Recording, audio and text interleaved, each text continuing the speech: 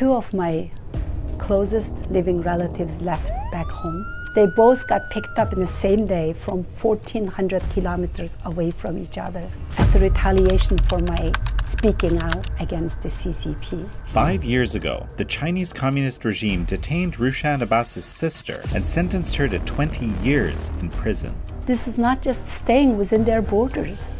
They are running police stations. They are harassing American citizens. Many Uyghurs abroad are being blackmailed by the Chinese regime and their families held hostage, says Abbas. Evidence is also growing that the Chinese regime has expanded its forced organ harvesting industry to target Uyghurs. Crematorias are being built next to the concentration camps for a culture that doesn't practice cremation. This is American Thought Leaders, and I'm Jan Jekielek. Don't forget to subscribe to our Alerts newsletter, and you'll never miss an episode.